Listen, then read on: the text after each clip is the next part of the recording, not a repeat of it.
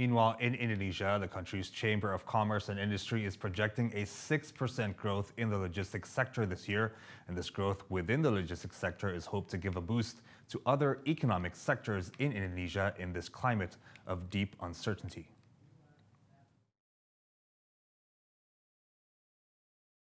Businesses within the maritime transportation and logistics sectors of the 4 ASEAN countries, namely Brunei, Indonesia, Malaysia, and the Philippines, are coming together to consolidate in Jakarta from the 21st to the 23rd of February 2023 to increase regional economic competitiveness, focusing on the growth in the commerce and investment sectors among ASEAN countries. The head of logistics and supply chain of the Indonesian Chamber of Commerce and Industry, Akbar Johan, said the potential of sea, air, and land logistics in Indonesia is tremendous, as much as 2,000 trillion rupiah to be exact, and it is targeted to continue growing by over 6% this year. Johan is also optimistic that sea-based logistics can contribute 20 to 30% of the logistics sector's total potential this year. Ekonomi yang berputar kalau kita bicara logistik, ekosistemnya itu tidak kurang daripada 2.000 triliun, ya. Baik itu dari maritime-nya, artinya dari moda transport lautnya, udaranya, bahkan daratnya, hinterland-nya. Nah, ini kurang lebih 2.000 triliun.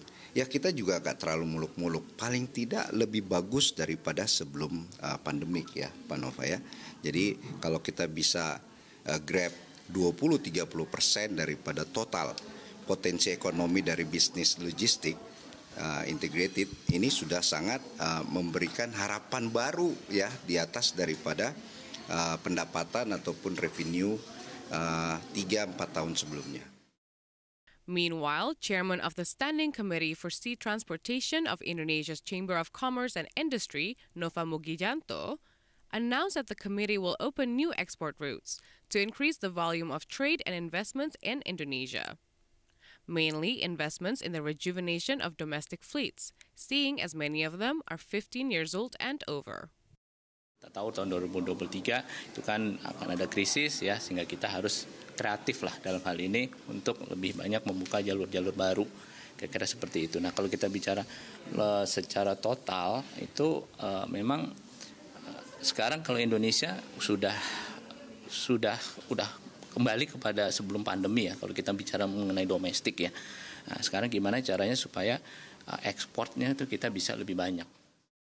The Maritime Forum of Brunei, Indonesia, Malaysia, and the Philippines East ASEAN Growth Area, or better known as BIMP-EAGA, was established in 1994 to promote and facilitate trade and economic growth in the aforementioned 4 ASEAN countries.